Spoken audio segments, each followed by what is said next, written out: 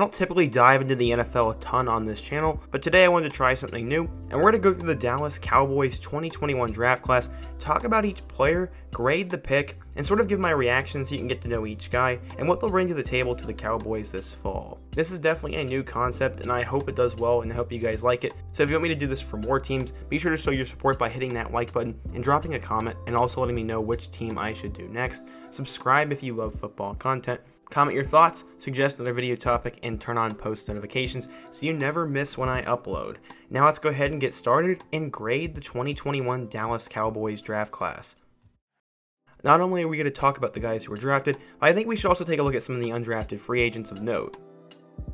We're going to jump right into it and talk about the first guy they drafted, Micah Parsons. With J.C. Horn off the board, the Cowboys elected to go with the best defensive player available, and Parsons is a very talented and an extremely good player.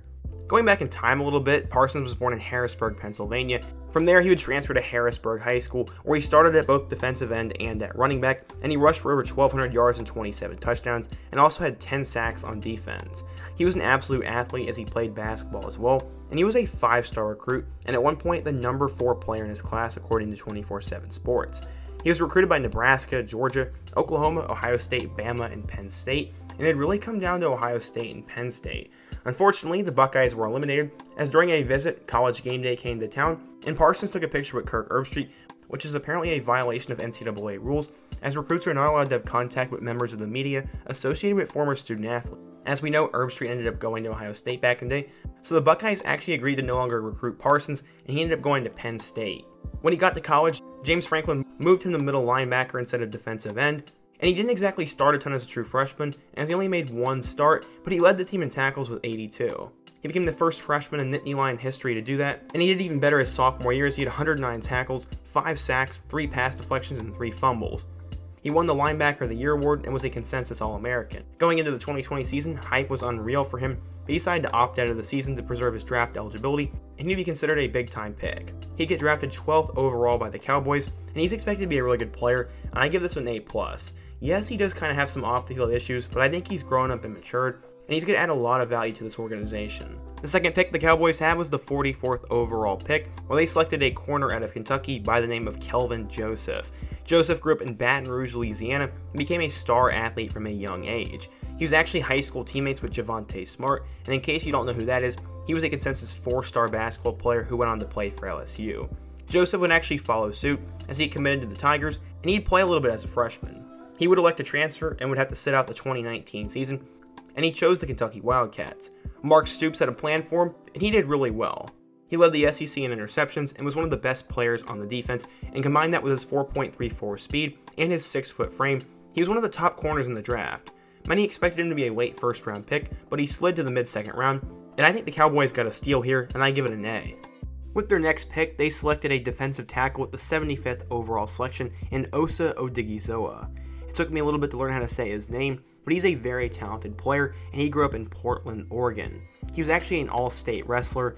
He won 131 wrestling matches in high school, so obviously he has strength and coordination, and he brought that to the nose tackle position in football. He ended up signing with UCLA, where he was a good player for a couple of years, and he definitely has the potential to fill out his frame and be a good player in the NFL, but as of right now I just give it an average grade of a B. Nothing too amazing, but it also wasn't a bad pick either. With the Cowboys' 4th pick in the 3rd round, they took Chauncey Golston, a defensive end from Iowa. Hailing from the state of Michigan, he went to East English Village Prep, where he became the 857th best recruit in the country and the 41st best defensive end in the class of 2016. After redshirting, he played 4 straight years for Iowa, where he was productive every single year and was seen as a guy who would be taken in the NFL draft. He was taken in the 3rd round and definitely has potential to become a good player, but because of the other needs that the Cowboys had and some of the other defensive ends available, I give it a B- or a C+, as I do think they could have done better and at least gotten a more talented player at the position in the 3rd round. With the 99th overall pick, the Cowboys took a cornerback from Oregon State by the name of Nahshon Wright. Wright grew up in California and would eventually take his talents to Oregon State, but he was never really supposed to be anything. He had no stars by 24/7 Sports and was not ranked in any sort of database. You may be familiar with the Wright family name though, as his little brother did play for Last Chance U in 2020. He started 12 games as a sophomore, and that's when he really started to become a thing, and in 2020, He started 6 games, having 30 tackles with 2 picks and 4 passes deflected, and he definitely would have done a lot better had the full season have been played.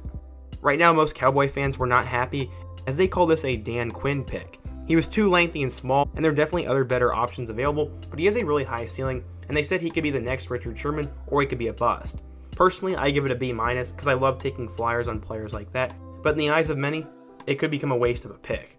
With the 115th overall pick, many say the Cowboys got the steal of day 2 as they drafted a linebacker by the name of Jabril Cox. We all know North Dakota State for producing Carson Wentz and most recently Trey Lance, but Jabril Cox was a really good linebacker for that program for years, and he decided to take his talent to the FBS level, and he signed with LSU last year. The LSU defense was a bare cupboard, and Bo Pelini was a disaster, so it kind of hurt Jabril's stock, and he also fell a little bit on draft night. He's a player who has all the tools in the world to be a productive NFL linebacker, and combine him with Micah Parsons, that could be the best rookie duo of linebackers of any team in the 2021 NFL Draft. I give this grade an A, and everyone else gives it an A as well. In the 4th round with the 138th overall pick, the Cowboys took another flyer on a player who kind of has some character issues. Josh Ball was a 4-star recruit coming out of high school and originally took his talents to Florida State University. He played there and redshirted, and then he was suspended following his first year as he was charged with domestic violence. He ended up transferring to Butler Community College in El Dorado, Kansas, and from there he'd get another chance at the FBS level as he played for the Marshall Thundering Herd. He started 8 games as a senior during the 2020 season and was a first-team Conference USA selection. At 6'8" and over 300 pounds, he definitely has potential to grow into a good offensive lineman, but the off-the-field issues are a little bit worrisome, but it did seemingly happen 4 years ago, and they got to give him a chance, and I think it was worth a flyer in the later rounds, but because of the potential character concerns and the level of competition he was playing at with Marshall, I give it a C+. At pick number 179, the Cowboys, in my opinion, got a steal in wide receiver Simi Fehoko. Coming out of high school, Fehoko was a 4-star recruit and chose to take his talents to Stanford. David Shaw is not known for producing a ton of good wide receivers, but J.J. Arcega-Whiteside broke that mold, and Fehoko is the next one who was drafted. He's actually a first-team All-Pac-12 selection this past year, and no one really seems to talk about that. He also runs a blazing 4.37 40-yard dash time, and he had 37 catches for 574 yards and 3 touchdowns. He's a deep threat receiver, has good hands, and should be a good rotational piece. In my opinion, it was a good pick. I don't know if they necessarily needed a wide receiver, but for what they're getting and what he could become, I give it a B. At pick number 162, they grabbed their second defensive tackle of the draft in Quinton Bohanna. Bohanna's uncle played in the NFL back in the day, so football always ran in his blood, and he became a pretty big recruit in the state of Tennessee.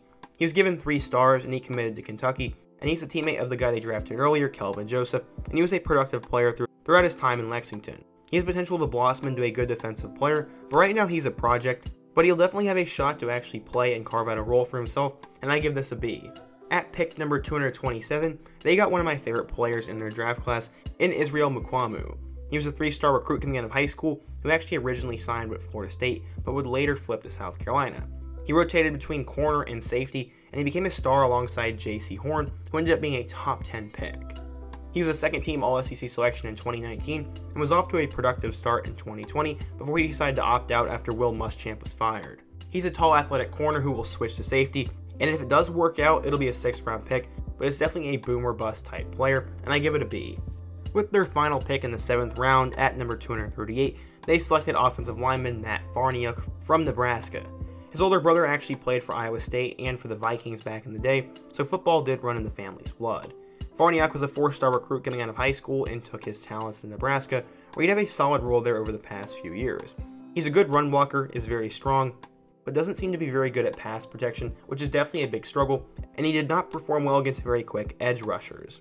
He has the body to compete at the NFL level, but we'll see if he ever puts it all together, and for the 7th round, I'll give it a B-. I did want to quickly highlight some of my favorite undrafted free agents, and we're going to start with Brendan Knox. He played a lot as a true freshman for Marshall, and he was a 1,000-yard running back twice, and was even Conference USA's MVP. He helped the Surgeons of Marshall football this past year, and definitely kind of disappointed to a degree, but still had 8 touchdowns and 900 yards rushing this year, and could be a guy who could sneak onto the roster if he has a really good camp, and he was definitely pretty good in college. Next up we have Osiris Mitchell, who's a name that's been around Mississippi State for quite a while.